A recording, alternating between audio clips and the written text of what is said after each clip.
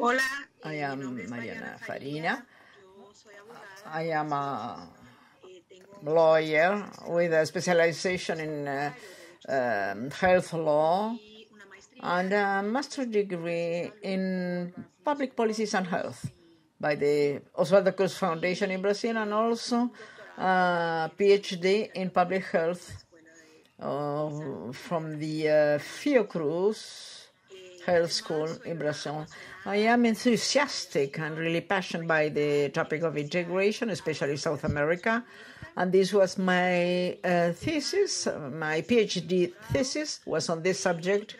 I've been working for UNASUR for 5.5 years, for the ISACs for 5.5 years. And since the inception of the ISACs until the end of 2015, and since 2016, I am working for the PAHO in Washington, working in the Department of Family, Gender, Life Course. So today, we will address the specificity of health diplomacy in the South American context, with a special focus on the exercise of health diplomacy and the role of player in global health of UNASUR and the Health Council. The first question that it is important to do is to understand that the topic of health, although it has been largely since the Pan American Health Organization is set up at the beginning of the 20th century, health and the ministries have been in close contact, but always in a manner considered as a soft power, an area in which the real diplomatic relations and foreign affairs are not as important as in other areas where trade, war, and so on. At the beginning of the 21st century, this experiences some change.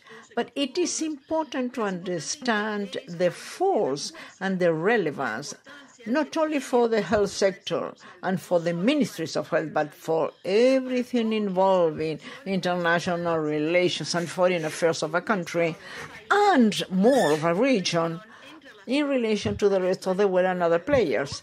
The force that health may have. So here we have a small part of the Oslo Declaration of the year 2007 that says this change, when this change is generated, understanding that health is a privileged space for diplomacy, an important place for foreign relations, and they can create far more than initially was thought. So we see here a series of circles with some key concepts. These concepts are fundamental and relevant in this course.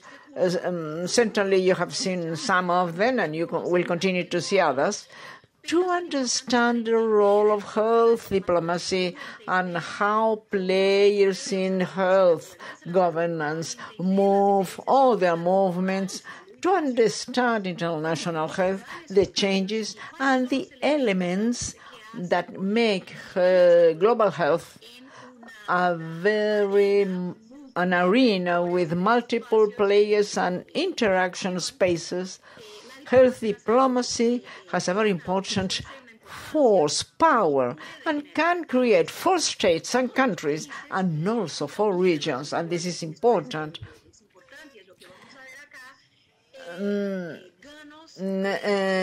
Gains in terms of sovereignty, decision, domestic and foreign, in relation to health, but also related to trade and other human rights that are interrelated with the area of health. These are important concepts that we will find in the discussion of health in a context of regional integration, especially South American. Some important issues that we have to understand in order to have a concept of the topic is that there is a new agenda. The new agenda of diplomacy is not restricted to the question of war, trade, and the topics that were traditionally considered as the hard powers of foreign relations. There is complexity in the topics, but also in the players that start to interact in this arena of diplomacy as a whole. The other topic that it is what the Oslo Declaration brings to us is the understanding that health may provide benefits to the countries beyond health itself, the relationship with health, the discussion with supporting health programs for a certain area may bring a country an increase in the political reputation, improving relationship with other states in other areas also that are stricter when states have deficits and when health can become an area through which countries may be closer. And as we see, health is becoming more and more globalized together with trade and the relation between people, transportation, and so on. The area of health in the international relations may be an excellent vehicle to get states nearer, especially in cases when they have complex relationships, and health may be this conciliating space. The other topic that is important is to understand who are the diplomats of health, how to work health diplomacy, and in order to guarantee that the interests of a country and of a region are present in the national agendas and also in the international agendas. In addition, the commitments made globally on the continent or regionally have to be enforced at the national level, because many times this is not so, because there are other interests and other arenas or forums where other kinds of negotiations will take place. For example, the World Trade Organizations that will many times hinder the health agenda agreed in global spaces, and then we see that they cannot be enforced. Perhaps there is no interest. So the work of the health diplomat is not only in the global space or continental space, in the space of negotiations, but also going back to his or her own country and manage resolution and commitments, ensuring that these commitments are included in the national agendas and implemented and bring benefits to the population and the country. And also, for all this to happen, it is very important and fundamental that international offices in the area of health have to be strong, with qualified people, being able to work with all these spaces that are involved in health diplomacy in order to progress in the challenges that we find. So there are many concepts in diplomacy of health. You have seen some of them throughout the course. I am not going to give a concept, but I will bring elements for you to understand that independently of the negotiation, and multiple negotiations, I will say, because there are several spaces, this is the second element where the spaces are multiplied. Not only, we don't have only a global space, although it is the most privileged one for the exercise of health diplomacy. But it's not the only one, and those spaces are multiple, and there are also a multiplicity of players, which is an element that with globalization, with global health, we have to think about who are those players, where they are, how do we relate to them, and achieve benefits in the negotiations of each country and each member in the negotiation is carrying out. So spaces are multiple, and start with the community, and then we go to the national, regional, continental, and the global space. In the Americas, we also have a very important negotiation space, which are the steering agencies of the PAHO with a lot of commitment, and they obtain resolutions and decisions. In Latin America, specifically in South America, we have the regional commitments and regional spaces for health diplomacy. For example, the GDC 11 Mercosur, the spaces of the Andean Comunica, the South American UNASUR Health Councils, and also the national spaces that may be binational, bordering, but also at the level of the community, when we understand that civil society also is part of the health diplomacy, and the civil society will also very strongly at the level of community relationship with patients, and they are going to work with the legislative power and the executives at the level of their cities and districts or municipalities, if you wish, in order to enforce their rights and the commitments at the level of a municipal, district, and community too. So as we see, there are multiple players. The natural players in international relations are the states, of course, and they will represent the national interests, their own interests, but international organizations, United Nations, the regional integration mechanisms, the funds, partnerships, and so on, each more and more they are present, and they have a role in global health governance, acting very strongly in health diplomacy. Then we have the non-state players. In this case, you have heard, of course, to see the FENSA and the relationship that has to be regulated.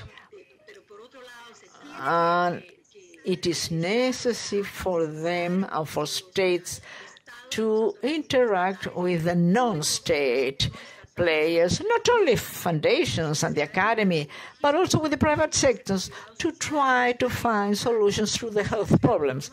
And finally, the populations, civil society, communities, professional associations of patients, families, clubs, and so on.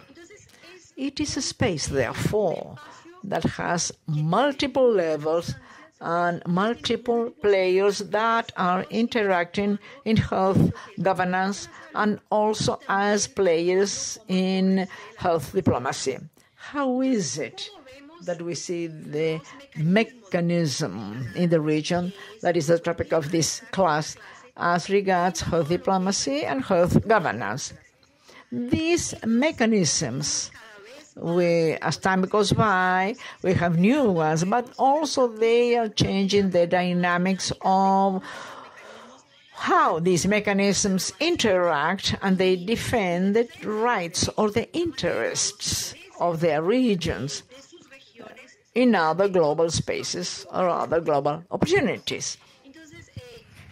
The mechanisms of regional integration, we have seen some of them in our region, but we can also refer to other mechanisms like the European Union and the African Union, and sometimes they have formalized activities, but they start formally or informally, they have a central role. Why is it that they have a central role? Because these spaces, as we will see, are privileged. for the defense of the interests of countries that many times alone by themselves do not have a voice in global spaces and do not have a voice in continental spaces. So the regional integration mechanisms will have the ability for these states that historically are living a sort of manipulation or influence from the other states' agenda and other players in their own policies and in the definition of their own policies, these countries may find in these regional integration mechanisms a privileged space to make their own decisions for consensus and for the common attitude vis-à-vis global spaces. Therefore, which are the advantages, as we said, in regional integration in the diplomacy of health? Regional integration strengthens all the countries, large ones and small ones. The European Union has their common position in the World Health Assemblies, and many times they manifest through the voice of the regional integration mechanisms, because countries understand that regional integration has benefits and is more forceful than the states themselves. But regional integration has an advantage and a benefit for the countries that in many cases saw their domestic policies influenced by other countries. These countries, for example, in Latin America, throughout history have had, either through other players, other states, other international organizations, they have had their health policies many times influenced by those players without the domestic ability to define them, but they just only respond to these external demands. So for those countries, regional integration may be very beneficial in the sense of strengthening those states that do not utter their voice alone, but as a bloc. So they feel stronger vis-à-vis other countries, vis-à-vis other players in governance, in global health governance spaces. So UNASUR and the integration of South America. We have to understand that integration proposed by UNASUR is not the economic integration. It doesn't seek to have supranational entities. The work and the UNASUR integration process is based in the domestic diplomacy that is within the bloc. There are negotiations, consensus is achieved, and debates in order to find common problems requiring joint solutions in order to strengthen and regulate the integration process of UNASUR. Therefore, this broadens, or at least tries to broaden the degree of autonomy of the region, the South American region, vis-à-vis the intervention of foreign agents through the strengthening of national democracies and also with a common attitude vis-à-vis other blocs, other players in the global arena. This is important. This is important to see it at the level of health, Health Council, and other instances. So UNASUR, so that process of integrations in order to strengthen the region vis-à-vis the threats and the influence of foreign players, UNASUR starts to act in global health governance, beginning with health diplomacy. And this is important in relation with other mechanisms that we have seen in the region, Mercosur, the Andean community,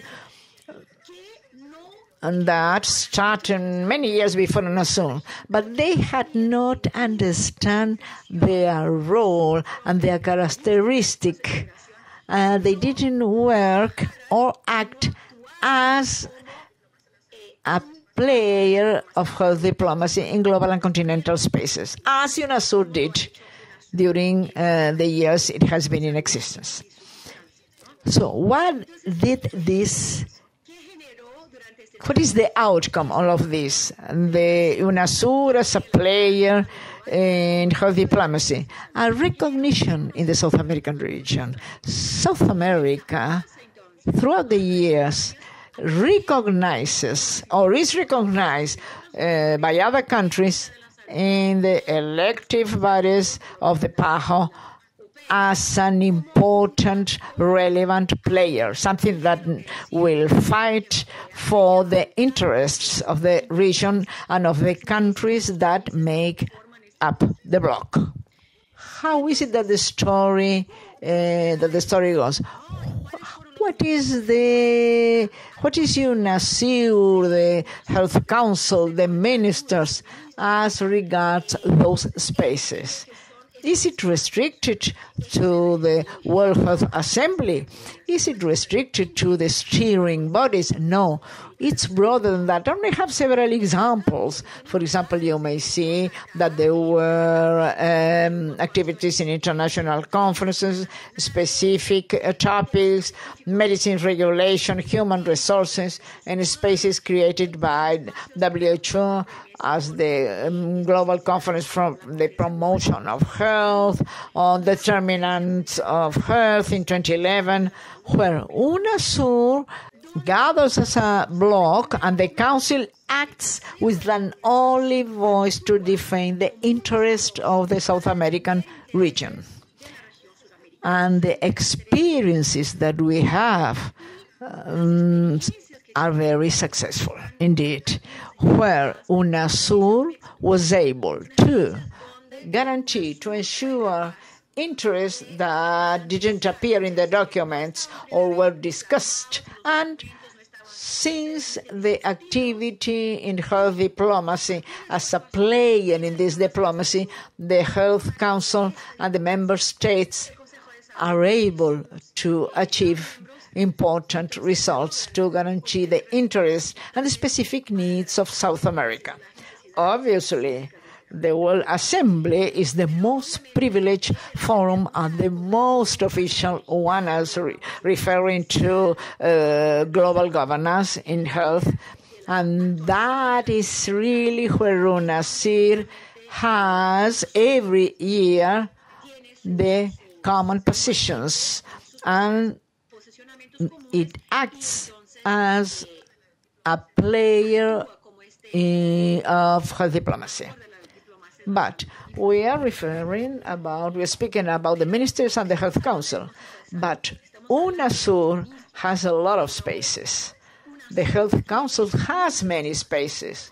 And there are many players that are also important and relevant to strengthen UNASUR, so that the relations with other players also are stronger, and for health diplomacy to be conducted in the best manners possible in order to bring benefits to the region. First of all, we have the Health Council with the Council of Ministers, the pro tempore presidency, networks, and the ISACs, which is a fundamental player that is supporting the whole structure to make relationships, guaranteeing the exchange of knowledge, the building of knowledge too, and also supporting the interaction of the Health Council, both inside and outside the UNASUR. This is a very important role of the ISACs that has guaranteed space and the recognition within and also outside the UNASUR structure. And we then have all the other councils which is an important benefit, especially in the era of sustainable development goals, when the health agenda are seen through, not only through the exercise in the Ministries of Health. UNASUR has this space when there is a possibility of dialogue with other councils, making negotiation possible, domestic negotiation, and the understanding that there are other spaces in which negotiations take place, diplomatic negotiations that may create gains and results that will impact health policies and decisions. And the country members, we know that the area of health diplomacy is not only an area of health and not only an area of diplomacy. It's a field where these two areas or sectors meet. And finally, the missions in Geneva, the dialogue between missions, the understanding that the representatives of countries in the Geneva missions and also in their embassies and consulates in some countries, for example, New York or Washington, where we have other international organizations, and also the representatives of the countries in the OAS, all these sectors are important. The relationship of the OAS with all those players that represent the interests vis-à-vis other international organizations, all this is fundamental to support the strengthening of the decisions and the interests of the country and the region. And outside the structure, we have the other international organizations where countries, in the case of UNASUR, many countries or all the countries are part of other mechanisms, CARICOM, Mercosur, Indian community. They also have other types of commitments. That means to say it is important to have health diplomacy commitments. So the governance of all these spaces has to be present, and OAS have to be able to have this ability, because if this doesn't happen, challenges grow bigger and bigger and bigger, and the ability of states to discuss in those spaces goes down, is reduced. The PAHO, the continental level, the WHO, and the importance of dialogue with those players for the resolution of common problems.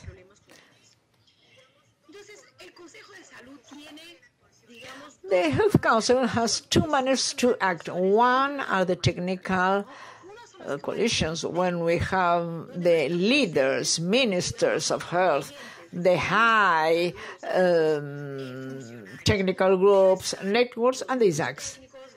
And there we have the knowledge is produced, evidence, strengthening abilities, and exchange is improved as regards best practices. The ability of the region becomes stronger so that the region may take all this knowledge, best practices, and this exchange among countries within those structures, which are very technical ones. They may take them to the political decision, where they can create or not consensus, common positions. And there is a very important element, which is the coordinating committee, which is the bridge that takes all that refers to the discussions and technical debates, and they take those needs and those problems or the possible solutions to the Minister of Health, so they may be able to generate decisions, positions, and express politically, so that they are able to go further and to progress to other states outside the Health Council. And here we see as those interaction of this exercise of diplomacy of health will generate the agendas, which are the agendas that we have to enforce, the commitments that are made that need to become policies, programs. As we will see today, how is it that they have influence in the others? As you see in this diagram we have a global, a continental, and a regional agenda. And here we have UNASUR, but also there are sub-regional agendas that will have an impact, CARICOM, Mercosur, and so on. And we have the national agendas in addition. And what we see is that we have a very important influence of global and continental agendas in the regional agenda and in the national agendas. And we think, that means to say, today we are more reactive to what comes from abroad than what we really feel when we work in the constructions based on needs, based on the problems that we have to face in each country and in the region as a whole. That means to say the impact that regional problems have of each one of the 12 member countries of the UNASUR regarding the continental and the global agenda today is very soft. We need to strengthen it. We need to strengthen UNASUR's capacity as an agent of the health diplomacy to the extent that these countries may take common positions and understand the problems that they have to face together and to go further and programs in order to have influence on the continental and global agenda. And then in the national agenda. That is why the exercise of health diplomacy through the regional integration mechanisms is so beneficial, is so relevant, not only for the region, but for the countries themselves.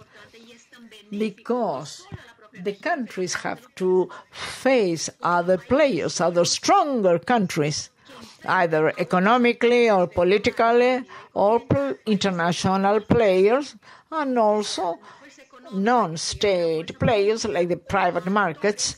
Many times these countries find difficulties in facing those agendas and have an influence on the global agendas and continental agendas. But when they are together, they become stronger and they have more ability to act on those agendas. So what is the strength?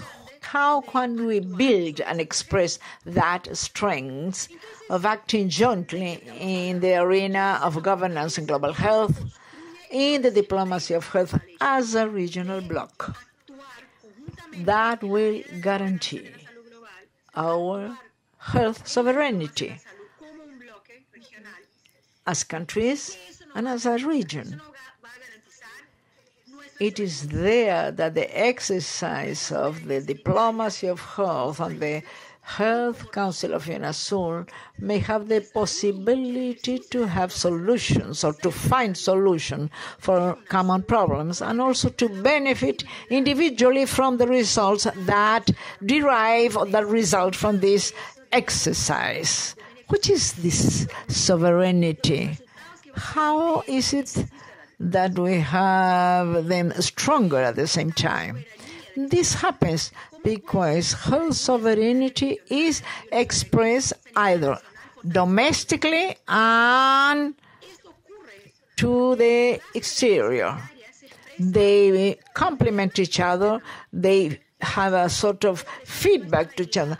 In the domestic dimension that we have, to the extent that the state or the region may have influence, may have more negotiation capacity vis-a-vis other players and defend those interests. This makes the state able to define their own policies, its own health agenda, based not on the obligation from abroad, from an international agenda, but on the need that we have in each country, in the problems that appear in our countries, in the responses that have to be given to the population and the health needs of the population. To the extent that the foreign capacity becomes stronger through regional integration, through UNASUR and its procedures as a player in health diplomacy, to the extent that UNASUR becomes stronger in defending the interests of countries vis-à-vis other players, either transnational of the market, other countries, or other type of interests that are not the interests of the region. To the extent that this takes place, countries become stronger because they are able to define their own policies and not only react to the agendas that come from abroad. That is why the exercise of health diplomacy, the activities within global governance is important and fundamental for the region and for each one of the member countries. So, health diplomacy establishes a regional mechanism of resistance and also reinforce independence and autonomy in health of the states to define their own policies. And finally, thinking about the future, how is it that we are going to go forward? The first thing that we have to think about is that if UNASUR doesn't strengthen its ability to act, then countries get weaker, and also the ability of the countries to make their own decisions becomes weaker, and also the capacity of negotiation with the markets, with industry, with funds, banks, the ability of the country is weakened. So it is important to strengthen UNASUR's capacity in order to have influence in the arena of global health. So the interests of each member country can be maintained and preserved in order to define their own policies, in order to continue getting stronger and stronger. Which are the three elements that we need today to continue and strengthen that capacity of UNASUR? First of all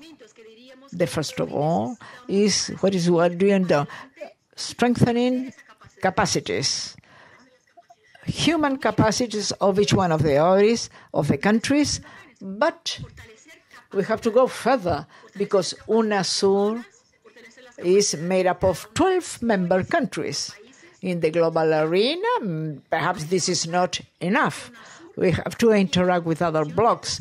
We have to find in some spaces similitudes with the European Union or Africa or with the BRICS. In other cases, with CARICOM or with COMISCA, with other spaces that are also present in those blocks, and also with individual countries, the European countries, northern countries, that we have many topics in common. We have to go further. We have to interact as a bloc, as a strong bloc, and also adding more. And we have to formalize UNASUR's representation in other spaces. Also in the steering bodies of the PAHO and in all the spaces, because the representation and the activities of UNASUR is informal. So we have to formalize in order to strengthen UNASUR and the countries of the bloc. And finally, we have to maintain a regional agenda in the area of health in UNASUR. May not be a plan. The agenda has to have consensus. in meetings of identification of problems and the ability to go further together.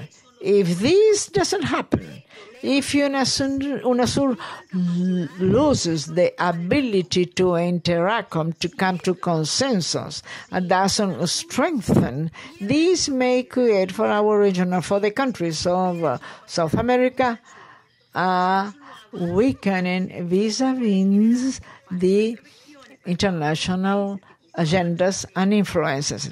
If we have today little influence regarding the global agenda and promise to negotiate with international players, if UNASUR is not stronger, it becomes more difficult.